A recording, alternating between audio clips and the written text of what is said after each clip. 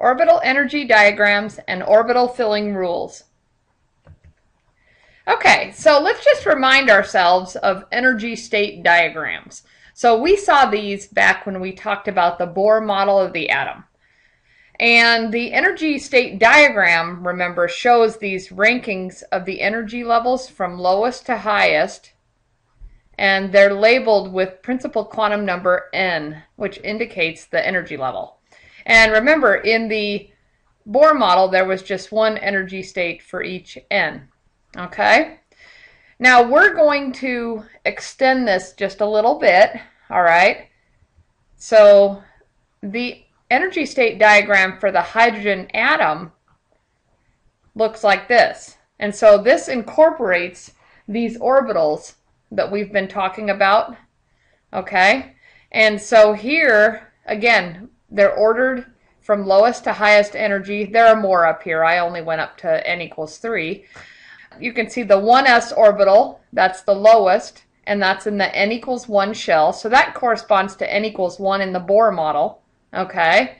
N equals 2, that corresponds to n equals 2 in the Bohr model, except now for the hydrogen atom, we now have 2s orbitals and 2p orbitals. Okay, so remember our quantum number said that for n equals 2 we can have both s and p orbitals. For n equals 3 now we can have d orbitals as well. But notice that they're all at the same energy. So we call this degenerate. That's same energy, equal energy. These are degenerate orbitals. And these are degenerate orbitals. Okay? And so this is the energy state diagram for the hydrogen atom. Okay, so now we are going to start adding electrons to our energy state diagrams. So we're going to start slotting them in the orbitals that they are in. We're going to add them either spin up or spin down. Okay, so we're going to use arrows to indicate electrons in orbitals. All right, so spin up, pointing up, spin down, pointing down. Okay, now the hydrogen atom has only one electron. Okay, and so when we put that one electron in the 1s orbital, then we call that the ground state.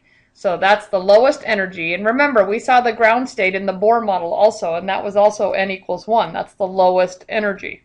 Okay? So when the electron is in the 1s orbital for the hydrogen atom, that's the ground state. Now, if we add a little bit of energy to this hydrogen atom, then we can promote this electron from the 1s to some higher energy orbital. Okay? I could have put it in the 2s. I could have put it in this 2p or this 2p. It doesn't matter. But I just chose this one. And so this electron was promoted up into one of the 2p orbitals. And then we just call that an excited state. Okay, now, for atoms that have more than one electron, which of course is everything except for hydrogen, then we now have a different picture for our energy state diagram. So now our s, p, and d orbitals and f orbitals, those are no longer going to be at the same energy for a given n. So they won't be degenerate anymore. Okay? So let's see what that looks like. Okay? So we can see what happens. So basically, when we have more than one electron in an atom, then those electron-electron repulsions affect the energies of these orbitals. Okay? And so now, here's n equals 1, and of course there's only one orbital there, but look what happened to 2. All right? So 2s is now lower in energy than 2p. So now the energies of these orbitals depends not only on n, which is 2, it also depends on L. So remember that for an s orbital, L equals 0. For a p orbital, L equals 1. So for the n equals 2 principal shell, now we have two different energies for the two L values. So two different energies for the two subshells. And the same thing goes for n equals 3. So we can see we have 3s, 3p, and 3d, and none of these are at the same energy. 3d is the highest, 3p intermediate. Okay? And then Just another little interesting thing to point out here.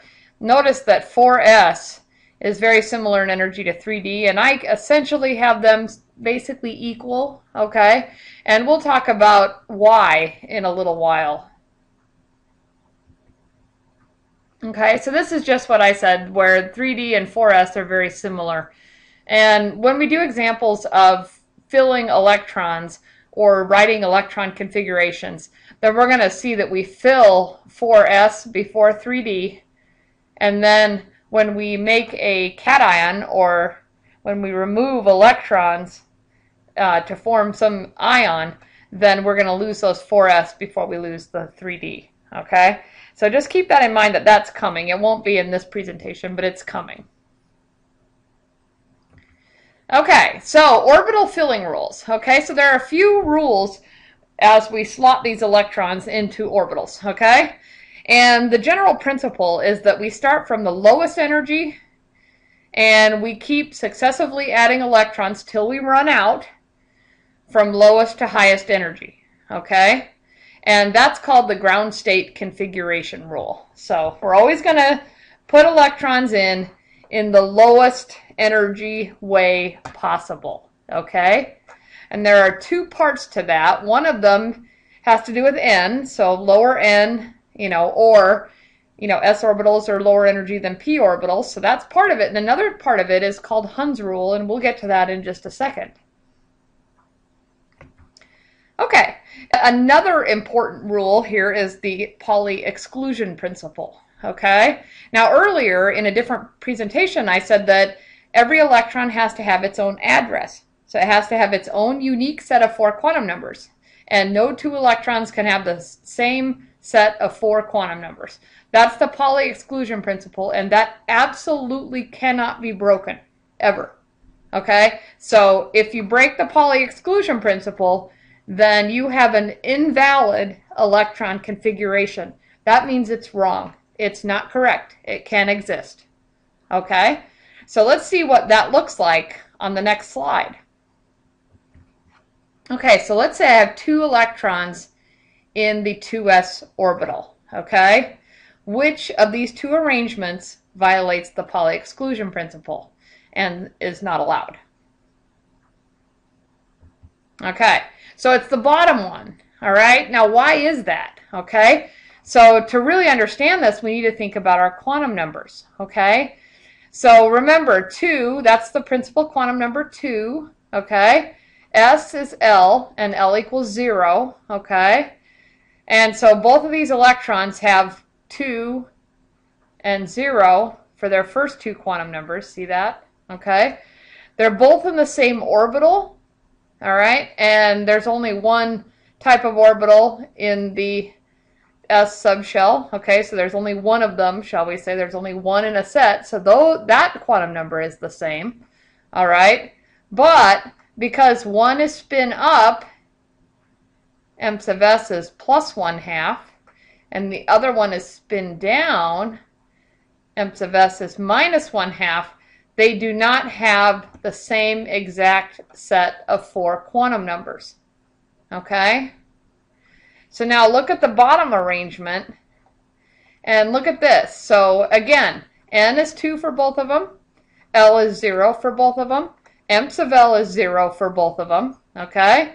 And they also are both spin up. So they both are plus 1/2. So that's not allowed. So if you do that, if you put 2 spin up electrons or 2 spin down electrons in the same orbital, it's wrong. It cannot exist that way. Okay, that breaks the Pauli Exclusion Principle and it is not allowed. Okay, now Hund's rule is slightly different in that it's more of a guideline, like on Pirates of the Caribbean. Okay, so basically, when you have electrons that are placed in orbitals of equal energy, or degenerate orbitals, remember that means equal energy, then they prefer to remain unpaired if possible and have the same spin. Okay?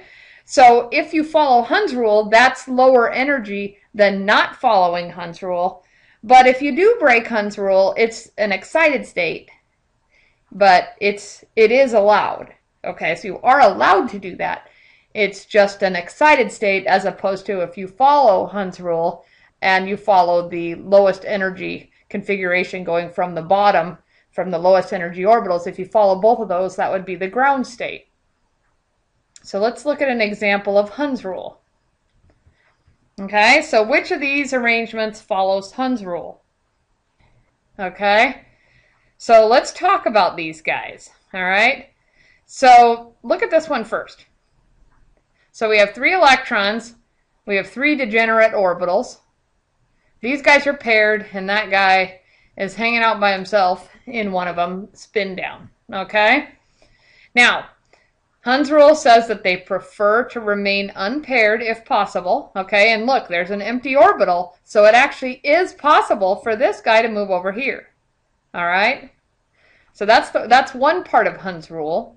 The other part is that, as in this arrangement, they're unpaired, but look, they don't have the same spin. This guy is being different. He has spin down, where the other two are spin up.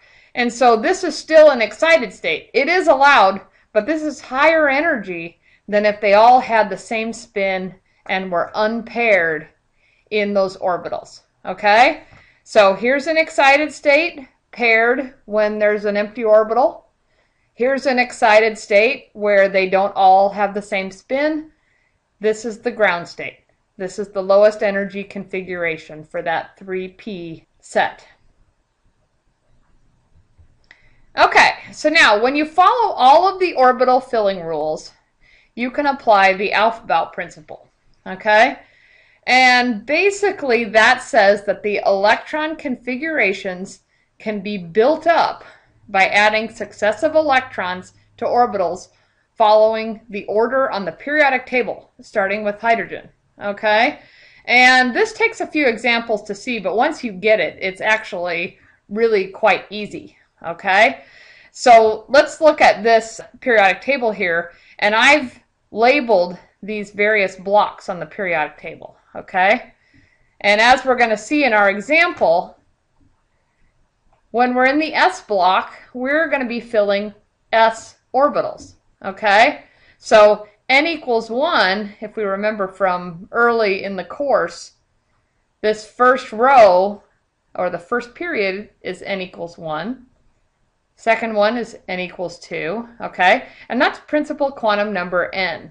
Okay? So that's n equals 2, n equals 3, n equals 4. All right? So, for instance, if we are going to fill electrons into helium, we'd start with 1s. So there's n equals 1, 1s in the S block, 1 electron, 2 electrons. So as we will see, that would be 1s with 2 electrons in it. Okay? When we go down to lithium, we have 3 electrons to slot in there. Okay? So 1s1, 1s2, that one's full, so write it down. And then we would write 2, because we're in the n equals 2 row, 2s1, 1 electron. Okay, and that accounts for all 3 electrons. 2 are in the 1s, 1 in the 2s. Okay, and then just continuing, same type of idea. Beryllium, still in n equals 2, still in s, so it'd be 1s2, 2s2. Okay, and then just one last one before we go. N equals 2, let's look at boron. We have 5 electrons total. 2 of them go into 1s2, like we already said. 2 of them go into 2s2, so 2 of them, so that's 2s2 for n equals 2. And now we're going to start filling p orbitals. So 1s2, 2s2, 2p1. Okay? And so for carbon, it would be 2p2. For nitrogen, 2p3. For oxygen, 2p4. Fluorine, 2p5. And neon, 2p6. Okay? So we're going to see how to do that in more detail. But that gives you a preview on what we are going to do with this. All right, so watch the next video, the orbital filling rules and electron configurations, next. And then we're going to look at example problems posted separately.